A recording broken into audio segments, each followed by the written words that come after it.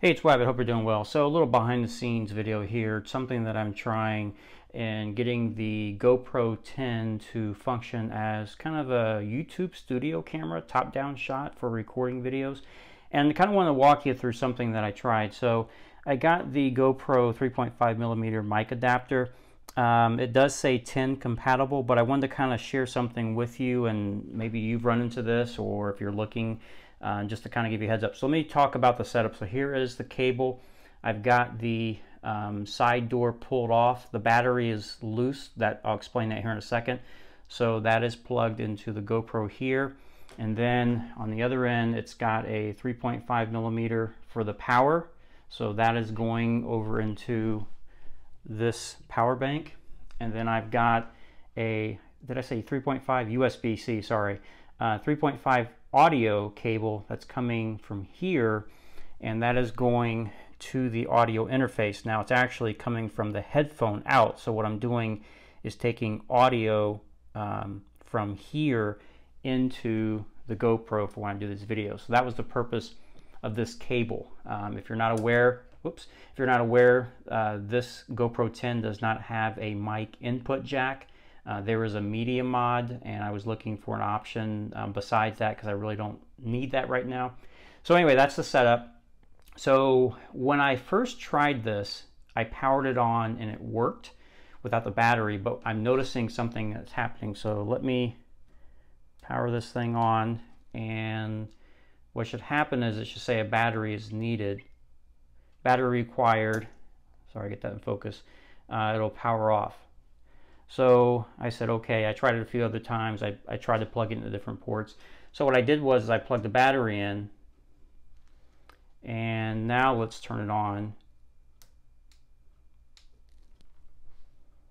And we should be able to stay on there. Now when I pull this out, I'm probably gonna have to edit this.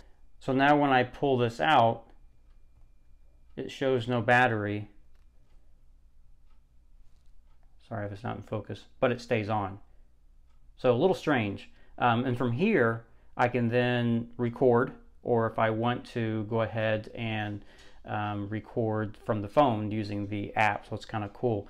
Let me see if I can go ahead and do it on here. So let me hit the record button just to show you. So I am recording now. And then if I were to come in here, I have the microphone that's coming, that's actually plugged into the audio interface. I could talk into here. I did another video. I'll put a link into that showing you that I actually use the GoPro to record.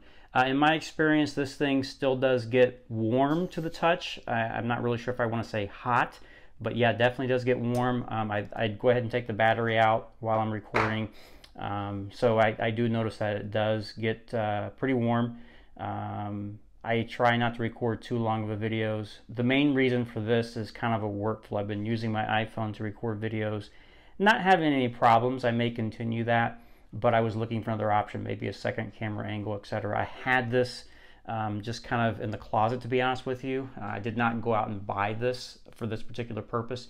So I'm not trying to suggest that you do this, but if you have been considering the GoPro, if you have it and you want to use it kind of in this type of a setting, so I might be doing a product review or talking about something or demonstrating something, I have to kind of work on the whole angle and getting the field of view. As you can kind of see here, that's what it's currently showing. So I have to still play around with the whole setup and learning how to use it. But really I just want to kind of show you that this does work, minus that weird little thing where I had to pull the battery out. So it's did recognize it, but anyway, I don't know if this will help you out, but I just wanted to kind of share this with you.